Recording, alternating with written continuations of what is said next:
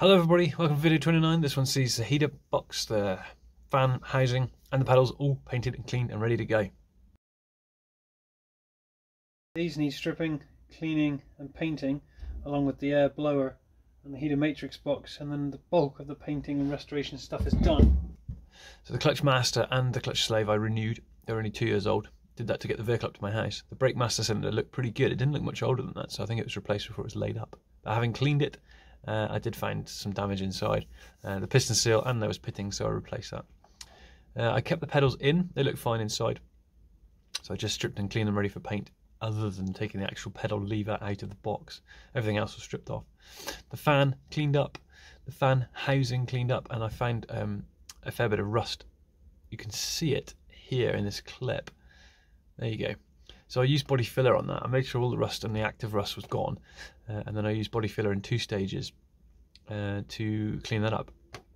I came back to it with the angle grinder, with the wire wheel. It cleans up the body filler very quickly and left a pretty nice finish. And by the end of it, when it was painted, you wouldn't actually know.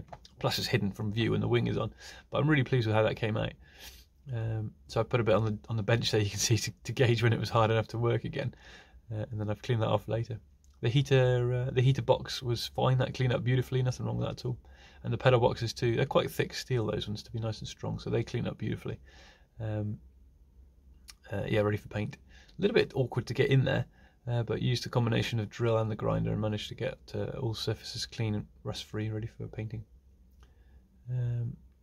Yeah, there you go. You can see I'm using the drill as well. Next is the accelerated linkage. That's got to come off. I left it on until the last minute because it's fairly complicated in terms of angles and things. So I took a few photographs and made sure I knew how to put that back together before stripping it off. There are last few things for the throttle linkage that need painting up. So that looks ready to go, but I just need to clean these few up next. There we go. So these are a collection of small parts that make up the throttle linkage. They go from the pedal through the pedal box, out, up, high, across the bulkhead, back down towards the carburetor. Does that look like... Nah. Some of them on bits of wood like normal, and some of them I'm hanging them up. So I'm using welding wire now, one by one, putting it on these components and taking them around ready for paint. And you can see them disappearing. So they've all had a good clean up, or they're about to have a good clean up, and most of them are hanging up, so I can only do the 2 coats. Well, those are all done. They're hung up now, so I can spray them all with just 2 coats instead of having to spray some and turn them over. So there's a load of little bits up there. These guys I can spray them in 2 ways. You'll see on the camera, and that. So it's ready to go, really. They all now need a wipe down, complete degrease, and then I'll do my normal spraying up there and leaving them here to dry. Once in the morning, once at night, and that should have it done. Right, I've got the latest paint, a Hammerite Alternative thinned down. Should be like single cream, so they say. Now it's hard to see how thick it is, or feel how thick it is, but a couple of gauges, you can see how thin it runs off the screwdriver. That's not a bad one. It's dripping already, so that suggests it's not too syrupy.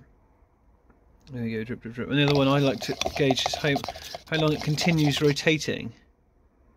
You see the little bubbles still going, stop. Or just drag the screwdriver through it, and you can see this movement. So get the Greek yogurt and pour it into the gun. I've actually made way too much here, but I can put it back.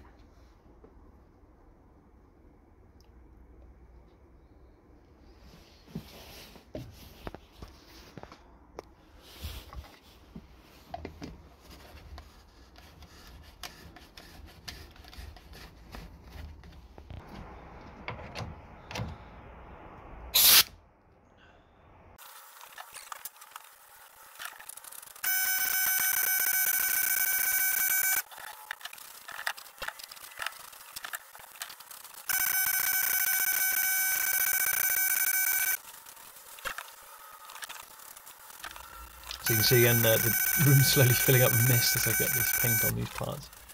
One by one bringing them down there, holding a bit of a breath as I go, so I can get some slightly fresher air from in the main garage area before stepping into the workshop to spray each component. It's taking a little longer on these pedal boxes, but again it all went on pretty nicely, no runs or anything like that. Very pleased with that. With that work. Compressor buzzing away, and that is that. Done.